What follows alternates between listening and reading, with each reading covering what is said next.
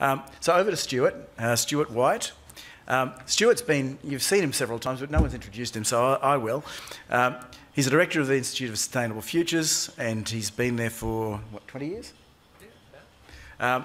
And has been a really shining a light on sustainability, and been a great leader and built a fantastic team over at ISF, who are great friends. We actually A2SE is located in their offices, and done an immense amount of good work in least cost sustainability for government, industry and community clients. Over to you, Stuart. Thanks, John. Thanks for those kind words, and thanks, Simon, for that fantastic sort of context setting and forward-looking comments. So what I wanted to do today is to follow up on some comments that John made at the plenary on Wednesday, which is to look at a couple of new initiatives that say where to next with regard to the energy productivity activities and processes that we have in train and have been quite successful. So that's what I want to do, essentially, to announce them, to ask you to be involved in them, and to just highlight some of the features and put a little bit more detail on it than John was able to the other day. And in doing so, it's probably just worth taking a step back and looking at what we've achieved. It was April 2014 when we held the Energy Productivity Forum. That was not part of the formal summer study processes, but it was nonetheless where we launched the notion of developing the Australian Energy Productivity Roadmap. And we were unashamedly plagiarising the Alliance to Save Energy and their energy productivity processes there, doubling energy productivity by 2030, but we committed at that time to do the work necessary to make the case, to work out the size of the prize, to say what could be done across a whole range of different sectors. And so there's been an enormous amount of work, less than 2 years that was ago, and there's been an enormous amount of work culminating in many of the presentations that we've heard over the last 3 days. And it involved a huge number of stakeholders across different sectors, hundreds of people in steering groups, working groups and the steering committee to bring together the emerging roadmap, the draft documents, and we're hoping that the entire roadmap will be developed sort of mid-yearish. But it's also had a major impact on policy. I mean, the National Energy Productivity Plan reflects a lot of that activity. So there's been an enormous amount of engagement with industry which has fed into that process. So there's clearly a demand. Clearly something has changed. I mean, the level of interest that we've had from the media for this event compared to that 2 years ago has been significantly greater. I think there's been a running sheet of at least 30 or more media events as a result of this. So reflecting a change in thinking, a recognition that this is something that needs to be paid attention to. And there's been lots of comments through the conference about how do we make energy efficiency sexy, how do we get that level of understanding.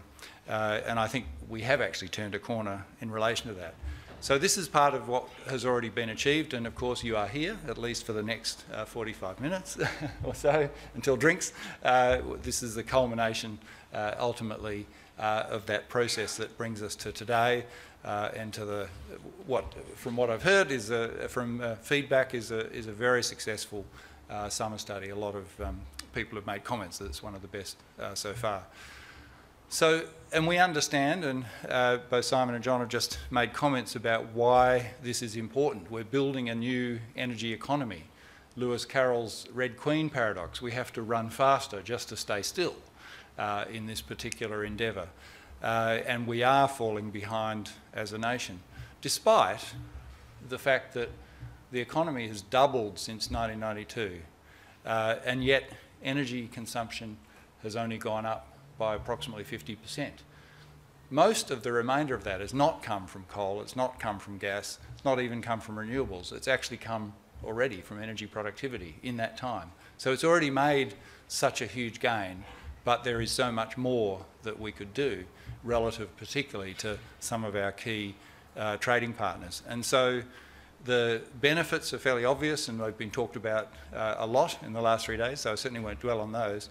but one of them that has come up time and again is the emergence of this new knowledge economy and the emergence of new and skilled jobs that will flow from that. And that's indeed part of the prize. And in terms of context, if you think about how much has happened even in the last 3 months to 6 months, I mean, some of the measures, the initiatives, I mean, if you look at this list, we see mission innovation, of course, announced just during the Paris COP21 conference, the National Energy Productivity Plan, of course, which there's been much discussion here, and the innovation statement, $1 billion, so $100 million in mission innovation, the doubling of clean energy research and the commitment by Australia to join that group, and the $1 billion on the table for the National Innovation and Science Agenda.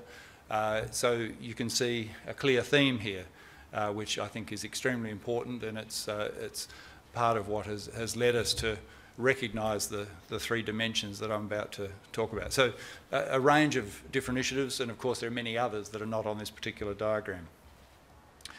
And if we look at around the world, and again this is not a complete diagram either, but there is something quite significantly missing when you look at the Australian continent, which is that we don't have a location for a dedicated body, a dedicated organisation, a dedicated locus of activity and research around energy productivity, energy efficiency, decentralised energy, the new energy economy. The good work is being done, absolutely, and people in this room reporting on it, from CSIRO, from university researchers, from industry, a whole range of other partners, including, of course, A2SE and the work done towards the energy productivity roadmap. But there's something missing there, and there's part of this is, as John mentioned, we've probably lost $10 to $20 billion as a result of not having the awareness, the knowledge, the information and the data to recognise what we could have done differently at various points in history. So what we've been looking at with A2SE and partners is the idea of 3 dimensions of addressing this problem. And the industry engagement piece is one that, of course, A2SE has been working on with the 2XEP roadmap process, and recognising that you need a big church. You need a lot of stakeholders, and you can't take ownership of this thing. And one of the key success factors of the 2XEP process is that it's got so many different industry groups, so many competing industries in the same tent, because they recognise that they're coming in with wearing a different hat, which is that we're trying to work out how to improve energy productivity. It's not about my company or my agency or my particular agenda. And that's been one of the extraordinary success in the fact that it's been able to attract hundreds of stakeholders to put in lots of time in order to generate those roadmaps. So the industry engagement is critically important. The other part, which we've called here intelligence, is to say we need to know more about the size of the prize, monitoring it. We don't even know at this point how much energy productivity work, how much energy efficiency, how much demand side activity is being done in Australia, and to quantify that. I mean, it's, there are some key gaps in what we need to know. Some of them are being addressed, of course, with some recent initiatives, but we still, relative to others overseas, we have huge gaps there. So the intelligence part, understanding the field. But the third one, which rounds it out, is to say this innovation piece, which is to say, how do we create those new businesses? How do we make sure those ideas are occurring here? There's absolutely no reason why we couldn't start to lead the world in the services, the knowledge, in some cases even the technology associated with improving energy productivity. So a major export market to the rest of the world. And there's absolutely no reason why we couldn't be leaders in that. And what it does require is attention being paid, and of course the timing is exquisite in terms of the agenda of the Commonwealth and indeed state governments.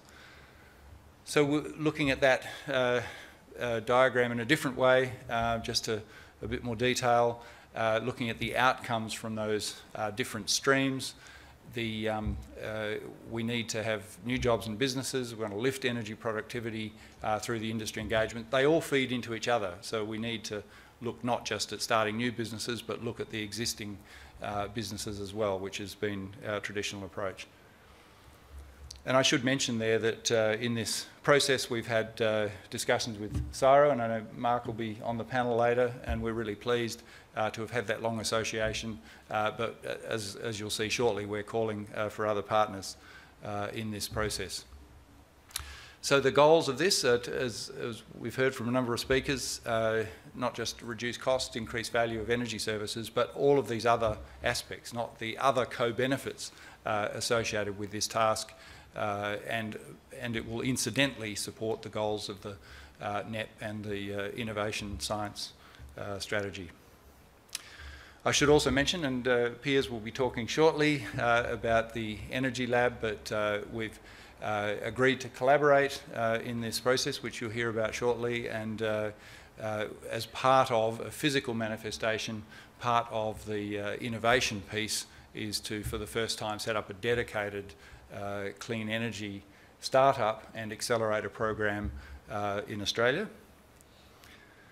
But I wanted to just get to the point. This is getting quite pointy, which is that the government has also announced a new CRC round after some review and consideration, cooperative research centres, for those who are less familiar with it, except that they have also introduced a new category of a cooperative research centre project, which is smaller, more nimble, less onerous in terms of the application process and time,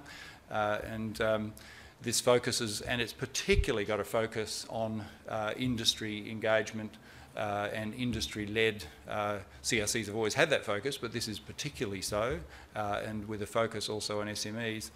And with the objectives, as you see there, applications due quite soon. It's only been announced relatively recently, so there's quite a small window for response, but the Australian Alliance to Save Energy and the board of A2SE has agreed to lead a bid for this process.